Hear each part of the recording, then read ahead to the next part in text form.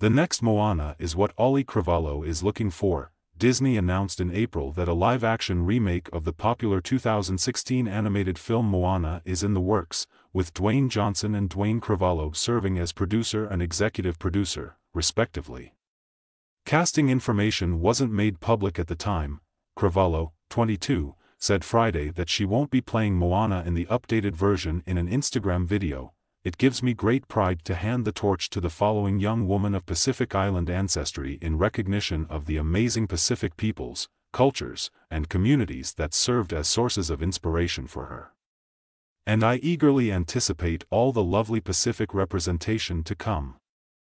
Never miss a story again. Subscribe to People's free daily newsletter to receive the best of the magazine's content, including juicy celebrity news and gripping human interest tales.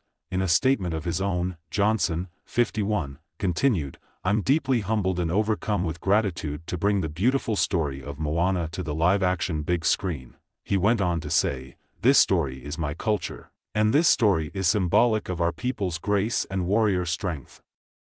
I proudly wear this culture on my skin and in my soul, and this once-in-a-lifetime opportunity to reunite with Maui, inspired by the mana and spirit of my late grandfather, High Chief Peter Maivia, is one that runs very deep for me."